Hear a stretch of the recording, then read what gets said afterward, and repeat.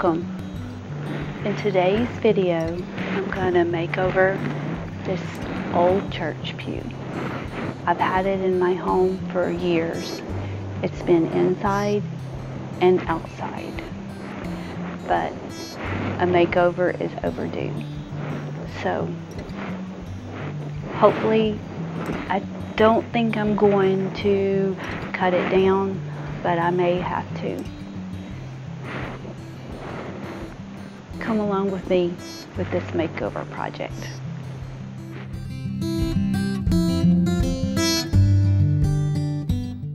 I started out by washing the bench down. It was pretty dirty. It had sat out on my front porch for about 5 years. I used Murphy's oil soap to wash it down. I don't normally wash all my projects down with soap and water. However, the Murphy's oil soap is very gentle on wood.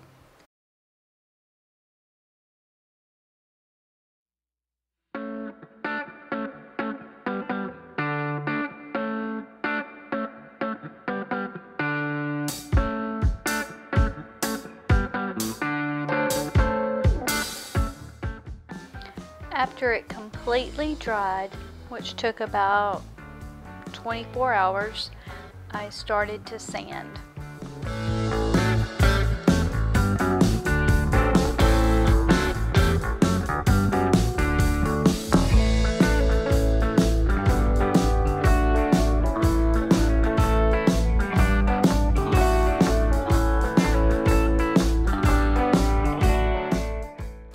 This is not going to be a drastic makeover.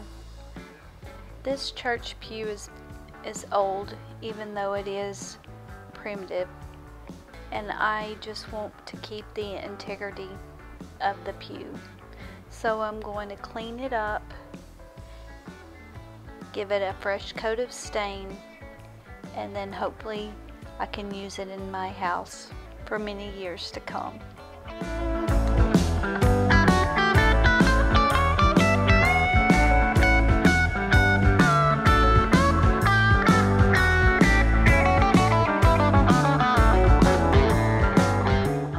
After the sanding was complete, I got out the air compressor and sprayed off the bench. I tried to get in all the little cracks so that when I stained it, the dirt or wood would not muck up my stain.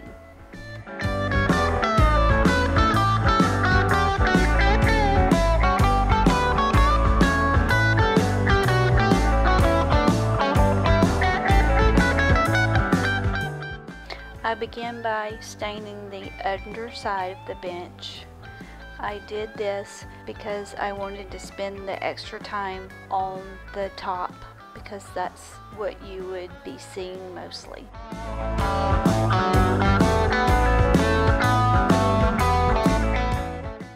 I went with a dark stain for a couple of reasons.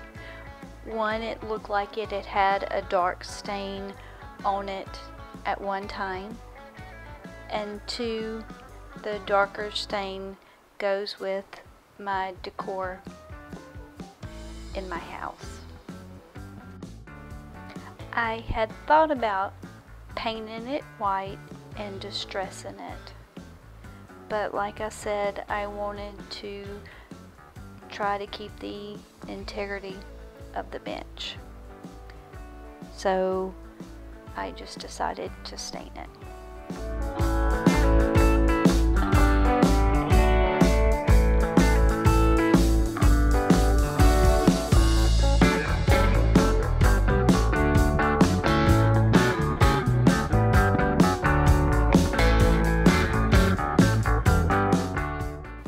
I did a pretty good job of keeping the stain off my clothes.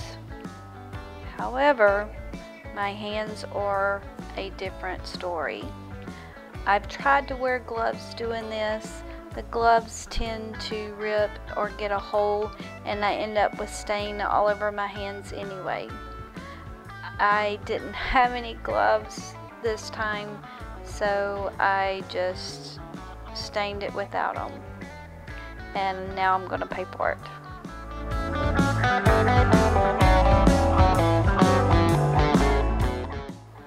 Over the years, some of the slats had came apart and left cracks in between.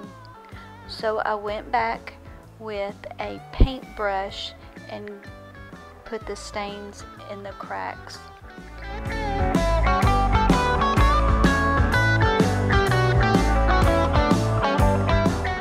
Thanks for watching, and I hope this video has inspired you to do a furniture makeover of your own.